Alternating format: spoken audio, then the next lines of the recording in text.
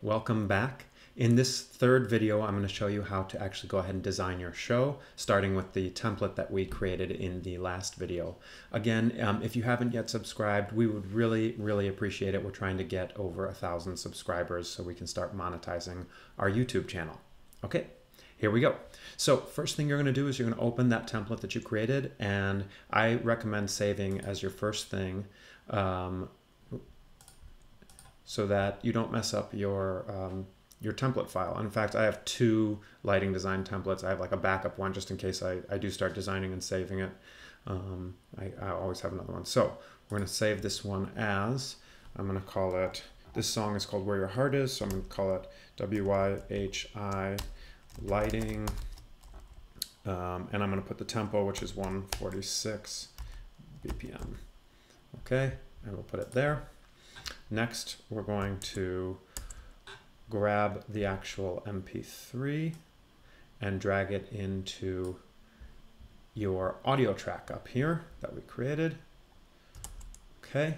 Now, in this case, the audio doesn't start exactly on one. It's got a lead-in track. So I'm going to come in here. And I'm just going to move the start point so that finer, so that we start on one. We record everything to the click. Now you can see it's nice and perfect there. I'm going to unwarp it because we already recorded to a click, but I'm going to make sure that the tempo is set correctly, and that's that. The next thing I like to do is I like to start creating locators so that I have a map as I'm designing. This is the intro.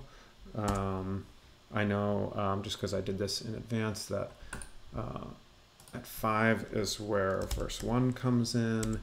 So you can see I'm just right clicking up here. At 21 is where chorus 1, and it snaps to the grid for you. So this would be chorus 1. So I would go ahead and do this throughout the entire song.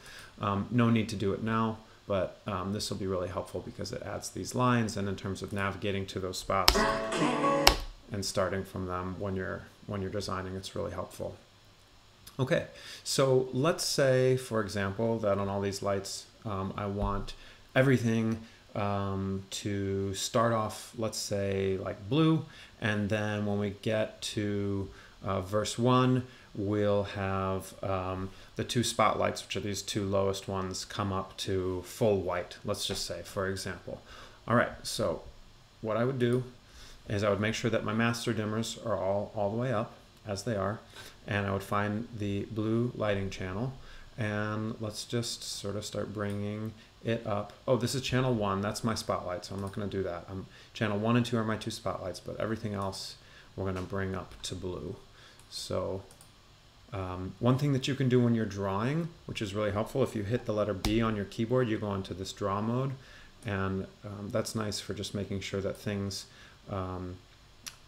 go exactly according to the grid that you have here. And if you right click, you can change the grid. So let's say quarter notes are actually really helpful. So let's just zoom in a little bit. And you can see that it works right there. If you click B again and turn draw mode off, now you can come in and start doing some other things with your drawing. Like if there's an edit point that you want to remove, say for example, let's say we wanted like a slow fade, and you could, for example, get rid of this point and do that. If you hold option, you can have it curve, for example, those kinds of things. But those are just a few quick tips.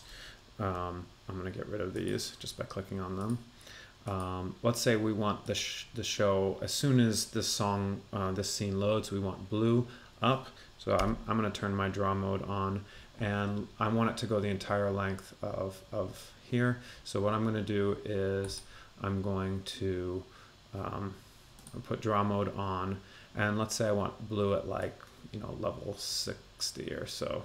You can hit Command, and then you have to hit Command before you click, and then you've got a more exact, it'll do a more fine edits. You can, like, those numbers will go slower. So that looks good. Let's try that. And we can't see it on the light just yet, but we will in just a moment. I'm going to go ahead and turn draw mode off and turn these. Let's see, this is already on 60, so now all I have to do is bring it over here, and now it'll stay on 60.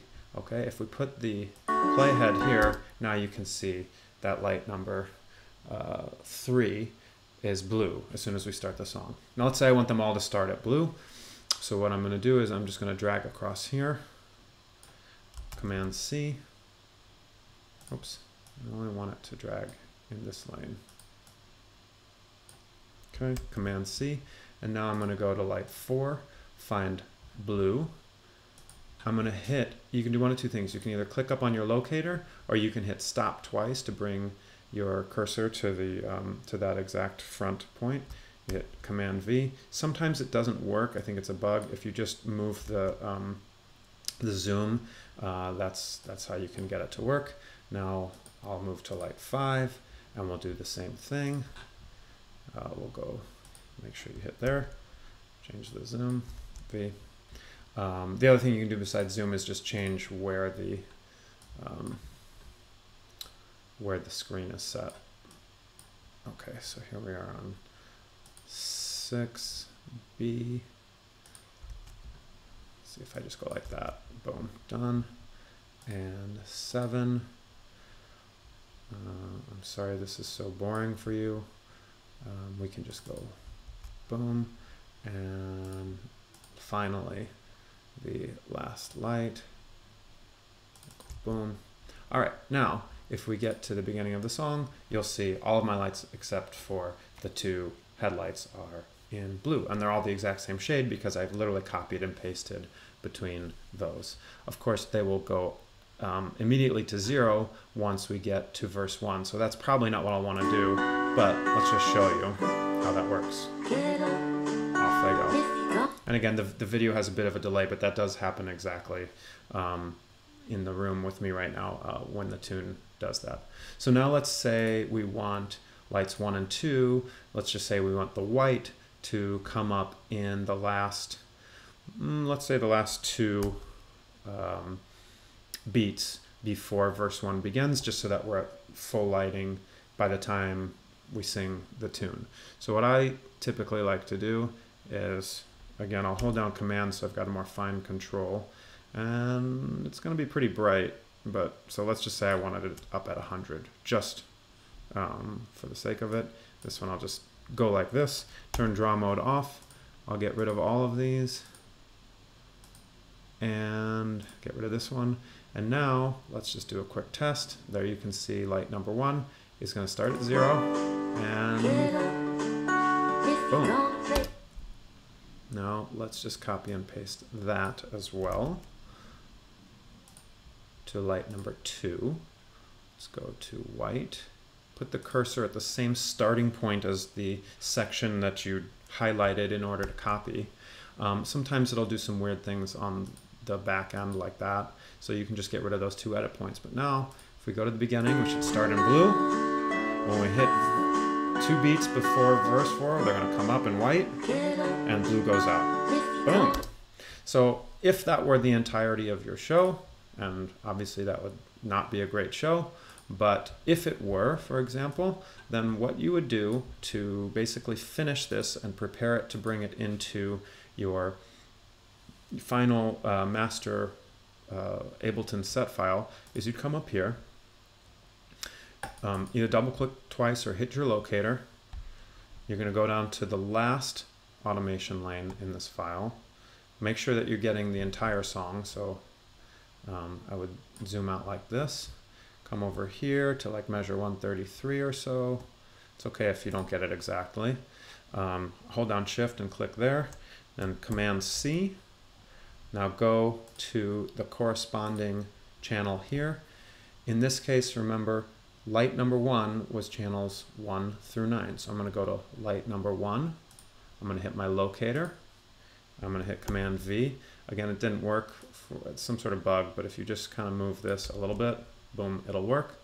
And now light number 1 is copied down here.